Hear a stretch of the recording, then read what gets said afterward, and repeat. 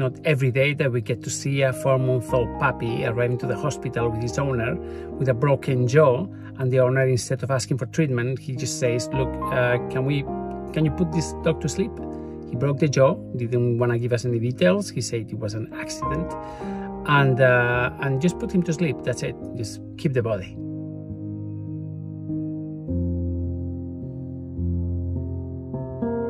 Winston is at the hospital getting ready for surgery. He's not in pain, he's uncomfortable, but he's taking Buprex, which is a powerful pain management medication.